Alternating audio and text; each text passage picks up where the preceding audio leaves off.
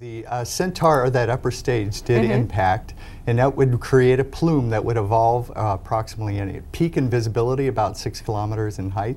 So ground observatories would be able to see it at about those levels once it reaches above about 1.5 kilometers in height. And then the L-Cross spacecraft had their cameras streaming as they went through collecting data. And then we also had LRO, our sister mission, the Lunar Reconnaissance Orbiter, flying over about 90 seconds after impact. So yeah, that happened about 90 minutes ago. And did it go as you had expected or had hoped? So when we started last night, starting with the Centaur separation, that went fabulous, and that was a critical part of the mission. That went well. So we headed into impact, and when the Centaur did impact, everyone was hoping to see this large visible plume, and we weren't seeing it in our visible camera, and everybody's like, oh, well, what's happening here?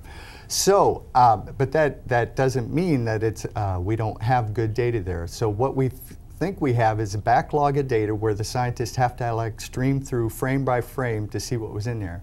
What we do know is that the Centaur did impact. We do know that the shepherding spacecraft impact, and the observatories on the ground do confirm that they did see a plume rise there. What is the importance of finding that water on the moon? Well, it sets the plans in motion for humans' sustainability on the moon. So if we do find water, we have hydrogen, which could actually be used as a fuel source, oxygen for human breathing, and water for there. So, and it also sets the stage or plans for future lunar missions as well. You know, I'd also like to point out about this webcast. This webcast was the 5th most watched webcast on the World Wide Web ever. That was just amazing, with nearly 400,000 viewers. Well, you know, I was teasing about the late-night comedians making jokes about it, but it's interesting, and it did pique people's curiosity about what are they talking about. Made people want to watch, really. And I know that, you know, there was a lot of work going into exactly where you would send the rocket. How did you decide to send it on that South Pole? That's the coldest side, of course, but how did you find the location of where you wanted to hit the moon? Okay, well, first you wanted to go where the previous missions had detected elevated signs of hydrogen, and it was usually in the lunar polar regions, and typically in permanently shadowed regions where the sun really never shines, and those are cold traps which can hold that water. So the South Pole was chosen just because of our launch date, and it's all orbital mechanics at that point, so we had to go to the South Pole. And all the data from LRO and other instruments were indicating the Cabeus region. So the criteria we used, first, it had to be illuminated by the sun.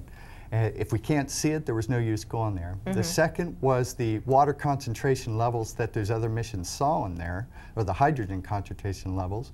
And then the third was the observability from the ground. How observable was it? And then the fourth was how rough was the surface of the crater. So through that criteria, we selected Cabeus crater. And you were able to do this project relatively inexpensively.